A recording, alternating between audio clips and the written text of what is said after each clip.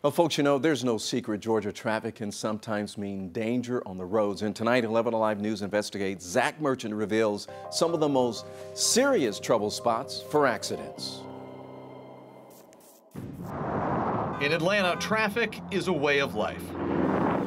It is very normal. Private driver Jay Springer spends countless hours on Metro Atlanta roads. Congestion, he says, is a hassle, but it's dangerous drivers that keep him watching his mirrors. Right in front of a semi. See, the semi, I've seen cars flip all the way up to the other side of that road up there where they've hit other cars. What goes through your mind when you see something like that? I pray for their families because I lost someone like that. Yeah, I lost my daughter in the results of a bad car accident. The wreck that took his daughter's life happened in Kentucky, but Georgia's roads carry their own risks.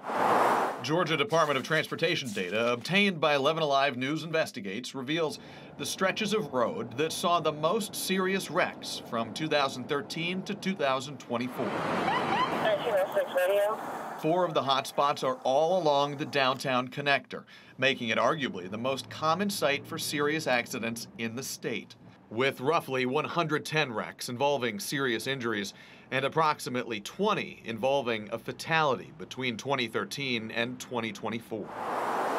The issue with the connector is obviously we have 2 major interstates that come together at once. GDOT spokeswoman Natalie Dale describes that long-ago design, completed in the 60s, as less than ideal today, with so many more cars on the road. But she says statistically, it is still quite safe. When you take into account that 400,000 vehicles travel the connector daily, it doesn't indicate that there is a large problem in the downtown connector. It indicates that there is a lot of congestion. She says driver behavior like speed, distracted and impaired driving, and lack of seatbelt use all contribute to serious crashes. Dale says GDOT currently has active or planned engineering projects aimed at boosting safety for every stretch on the hotspot list. Got this car that caught on fire, and that's been there for about a week.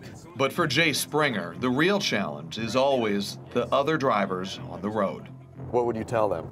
I tell them about what happened to my daughter and how you don't know when you leave to go somewhere if you're ever going to come back. I've seen people who left and then come back home. So I think that if anything can be said to everyone is you're never in that big a hurry that you can't be safe. In Atlanta, Zach Merchant, 11 Alive News investigates.